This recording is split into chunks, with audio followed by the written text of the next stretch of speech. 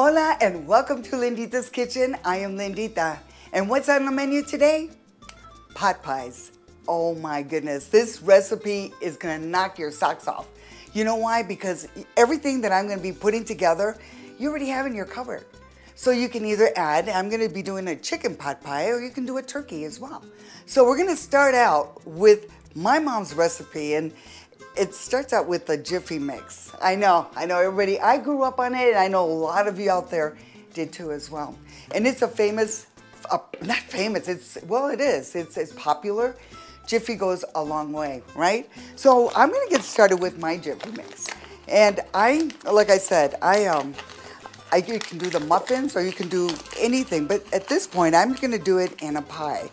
Oh. In a baking dish is what I meant. Okay, so now we're gonna dump all our ingredients in. You're gonna use 1/3 cup of your whole, I like the whole milk, but it's up to you. If you wanna go light, both sides. And then, un blanquillo, 1 egg. And I use the large eggs, I like the large eggs. So we're gonna mix this up really nice and well. And you don't wanna overdo it either. My mother used to say, no, it's gotta have a couple little lumps in there. You know, it just makes it all good. And we're gonna set it aside for a couple minutes and let it set. Just like that. So, you know, we've got our baking dish, and you wanna spray it. You wanna make sure you spray this, because sometimes it does stick, but hey, what? It's all good. See. So we're gonna let that rest for a minute. Okay, so meanwhile, I'm gonna put this all aside because these are gonna go into some pie shells. I know, perfect. And they come in two, and I did ask Marie, my friend Marie Callender, I know she's at the kitchen, at your local grocery store too. And anyway, I'm gonna go ahead and follow the directions on that. So you're gonna need to take a fork and thaw your pie shells out for about 10 minutes, let them rest. And you know, because they're frozen when you get them. So you wanna go ahead and just, let me move this over, because this is still resting, all right? So I'm gonna just show you, you wanna just poke the bottom. I just do the bottom. See?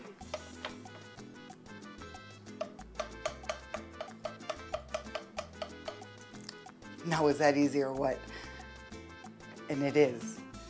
Okay, so meanwhile, we're gonna go ahead and pour our Jiffy into our baking dish.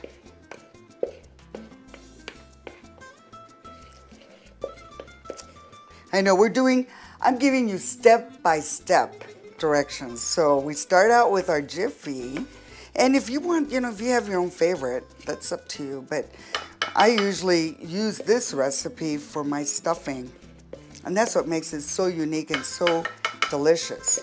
Okay, so I'm gonna just shake it up a little bit and let it rest. My oven is set at 400, it's preset for 400, so I'm gonna go ahead and just toss it right in, okay? We'll get it going.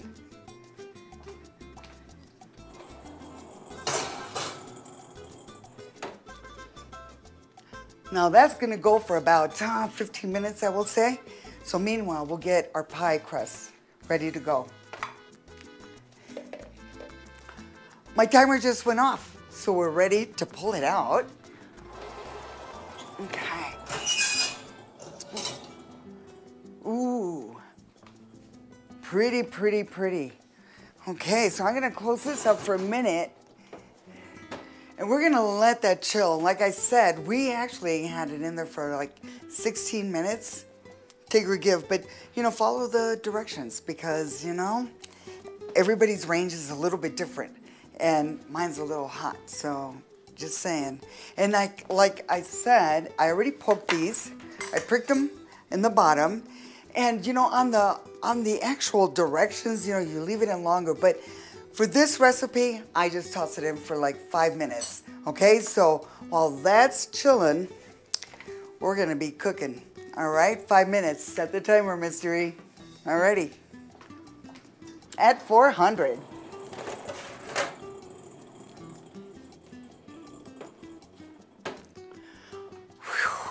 Whoa. So next, we're gonna get started on our cornbread stuffing. So I'll get all my ingredients together. Heard the timer go off. I guess they're ready. And I'm gonna show you what I'm saying about the reason I'm leaving them in for like just 5 minutes. And you want them to just brown up a little bit. And you'll see that the bottoms get kind of puffy like that.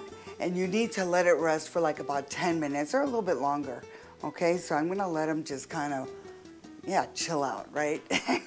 So I'm gonna set them over here, let them do their thing, and then, whoops, I'm gonna just start on my stuffing. Now, let me tell you, this is a real special recipe that I'm sharing with you. It's my mommy's, my mamacita, la abuela, right? I see all my kids, they love this stuffing. So I'm gonna be sharing it with you. And you're gonna be tasting, I always say tasting the love, but you will, all right? So for this recipe, because it's gonna make 2 pies, you know, the chicken pot pies, we're gonna just need, not a whole half, but I'm gonna just go, because it's not that big, you know, it's about, like they say, I measured it out to like a 1/3 cup. So, let's see how we do here. Okay, maybe a little bit more. You know, I love onions, right? All right, oh, you know what? I'm gonna have to use my other chopper knife here. I'm gonna just chop these up a little bit more. You don't want to, you know, you can go real fine or just, así.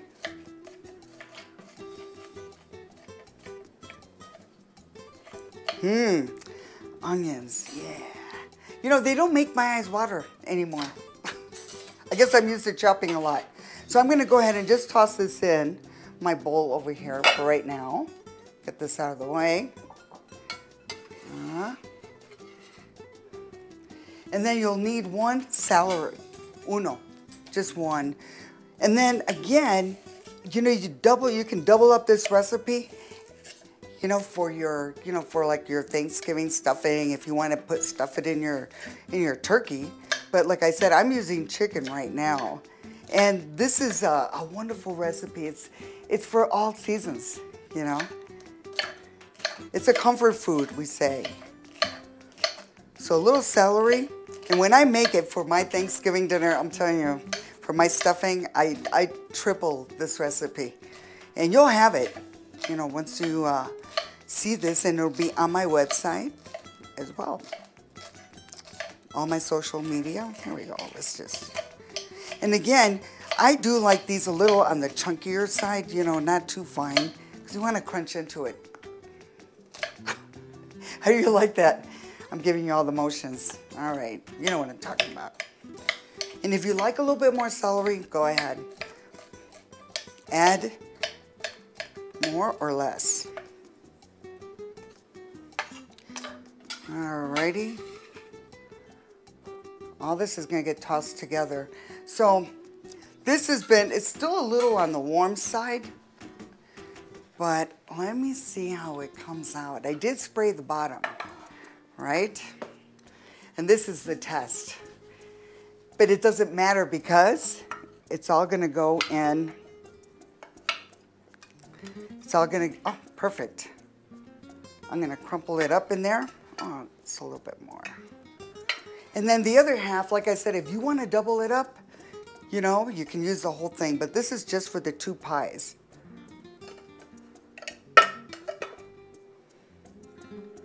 Alrighty, here. Just use my fingers for that. And then I'll move this over. Like I said, I'm going step by step. So you know. Now, we're gonna break this all up. Ooh, está poquito caliente, I love it.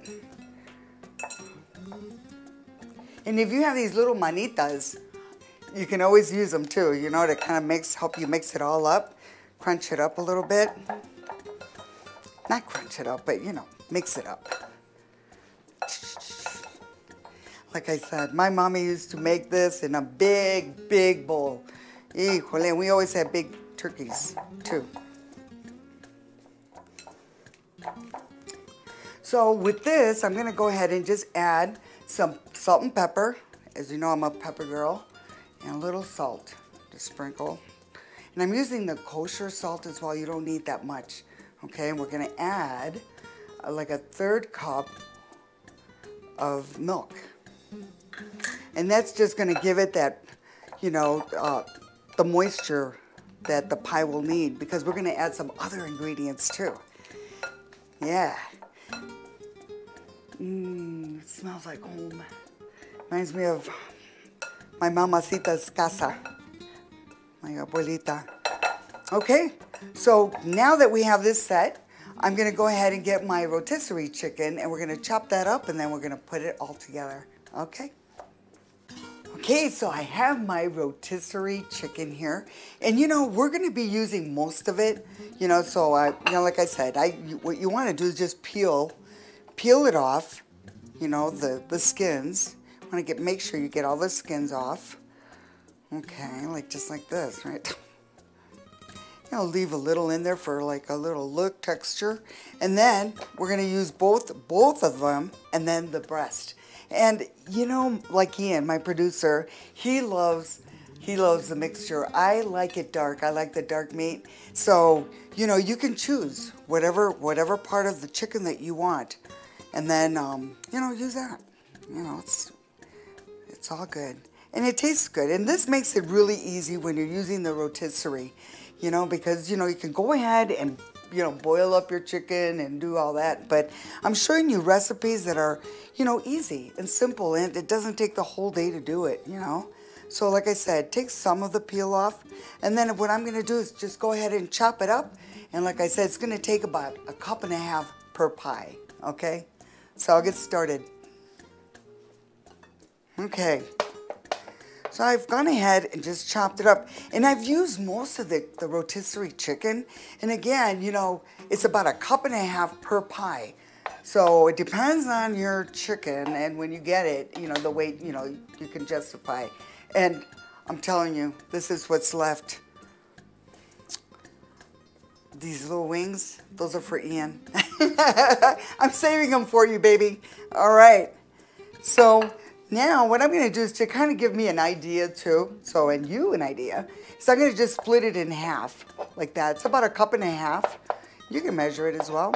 And then all you'll need is, for the rest of the toppings, you're gonna need that gravy. And that gravy is so delicious, and it's so easy to make, so let's head over there. Let's do it. Okay, so what we wanna do to make our gravy is we're gonna go ahead and start with 4 tablespoons of butter. Of your choice, okay? And while that is melting away, I'm gonna go ahead and add 2 teaspoons of my chicken. It's chicken and tomato bouillon, and it's amazing. I use it for a lot of my recipes. Okay, so you wanna add that. Let's just get that going. And you can use the regular, the 2 little, you would use 2 cubes, but in this case, I'm using, you know, the teaspoons, so it takes 2. And hot water, make sure it's nice and hot. So while that's going, yeah. Now, let's check out our butter over here, see how it's doing. Okay, we wanna melt it down. And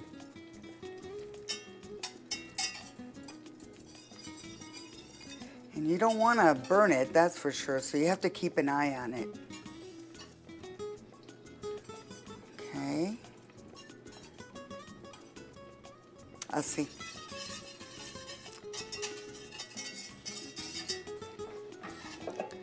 Yeah, there we go. It's happening. There's a little piece right there. Yes. Now with this, you're gonna add 4 tablespoons of flour. It's the all-purpose flour. Gonna add the flour, and then about 1/2 teaspoon of the onion salt. Onion powder, excuse me. And then, you know, a little dash of pepper, about a quarter of a teaspoon. So we're gonna just mix it all up. Get it nice and mixed. Turns into a flour roux. I think I got all the corners, yeah. Now, this is the time where you start adding your liquid, and that's why it needs to be hot. So we'll slowly add it.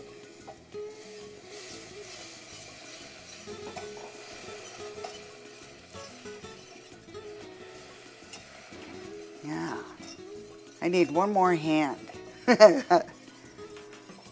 perfect. So just keep adding all of it. And this is about 2.5, like I said, 2.5 cups of water.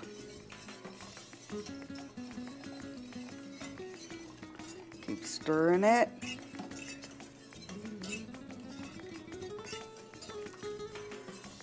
Yum. All of it. Yeah. Okay. So now we're going to stir this for another, you know, about a minute, 2 minutes, and it'll get nice and thick. And just another little trick I want to add in there, just for a thought. If the gravy that you're serving, if you'd like to add a little bit more color, you can add some soy sauce to it. Just soy, you know, you can just add about a teaspoon. I'm just eyeballing it there. And see, it starts getting dark. And if you want it darker, just add a little bit more. And it won't change the flavor so much. Okay, so you can see it's thickening up.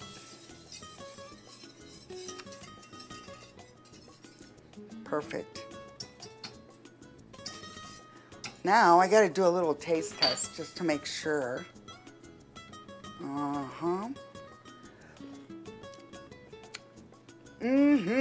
Perfect. Okay, now I'm gonna just shut it off.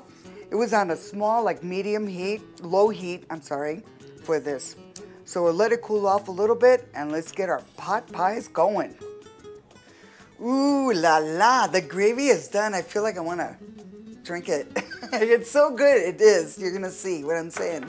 Now we've got our pie crusts. They're all done, they've cooled down, and I put them on this little pretty dish, my pie dish, and we're gonna add 1 cup of the stuffing that we put together, you saw.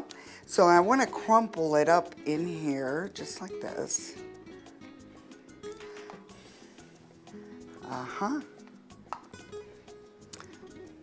Then we're gonna add our chicken, like I said, 1.5 cups, or turkey, it's your preference.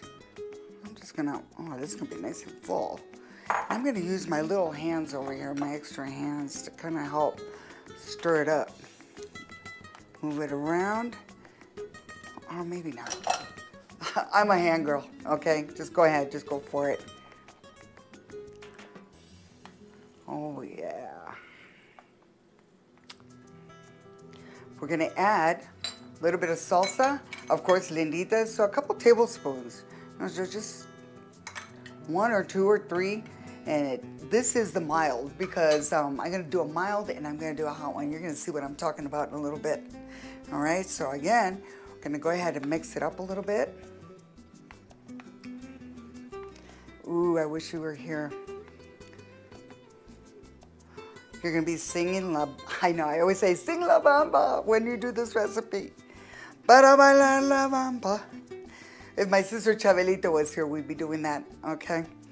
And here, let me wipe my hands off a little bit. Now we're gonna add the gravy. Ooh, and it doesn't, you know, it doesn't have to be hot or cold, you know, it can be either. If it does cool down a little bit, guess what? You need to add a little bit of water and stir it up, okay? And I used about 1 cup, a little over 1 cup, because I wanted to kind of give it that flavor, the juice in there.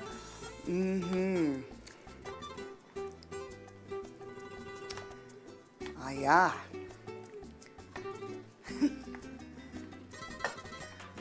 Oh, yeah, yeah.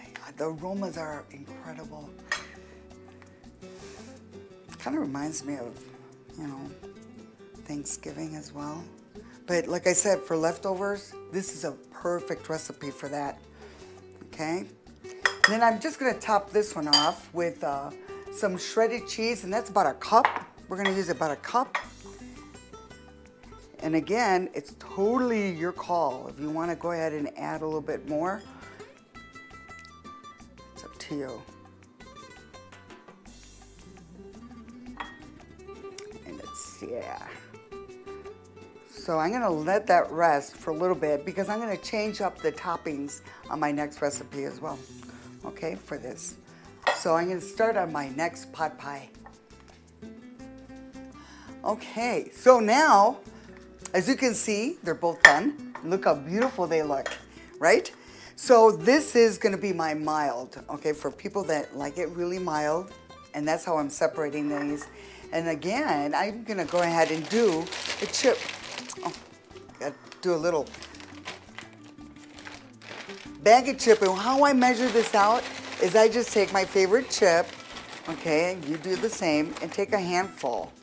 Just put it in a bag.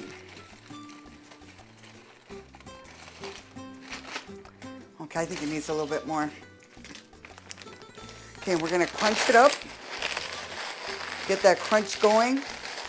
So you get the, you know, the flavor of the tortilla chip as well. I know. So I'm gonna go ahead and sprinkle this one. I'll see. How's that crunch? You gotta have fun when you're doing this. That's all I gotta say. So we're gonna spread it around. Whoa. Put it in a pile in the middle there, and then just gently go over. You can add a little bit more chips if you want. You know, it's your call. But I use about a hand. That's how I measure it. You know, a handful. Okay. And when you bite into it, you get that little crunch. I know exactly what I'm saying. Here, you know what? I'm gonna go ahead and use the blue chip. So the blue chip, and like I said, I'm using it. It also has a little bit of, you know, different flavor as well. You know, so again, I know I broke into them last night, so that's why they're open. Okay. Sorry, that was. I'm gonna add a little bit more because these are bigger chips in my hand. It's about that. Okay. So we're gonna go ahead and crunch it up. Yeah, and use your favorite chip. You know, if you like the multi-grain as well, you know, or the red or different colors too. But I'm using these two just to kind of show when I'm presenting, you know, people will know that that's the mild and this is the hot. Okay. So we're going to go ahead again. Just spread it around.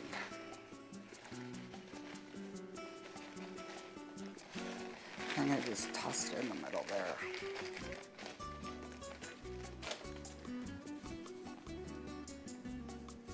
Ooh la la.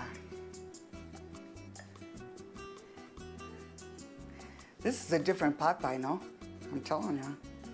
I know, you can add a little bit of more cheese on top too. Just a little bit more, if you like. And then, you know, some jalapenos. And I did use one whole jalapeno. And it wasn't that big. So I did dice it up, and just you can add that on the top for color and flavor. Now see? That's all there's to it. Okay, so we're gonna go ahead and put this in the oven again at 400 for about, what did I say, about 12 to, 12 minutes. And you'll see, everything's already cooked inside. So you just need to kind of get it nice and golden brown, okay? So I'm gonna go ahead and pop them in the oven.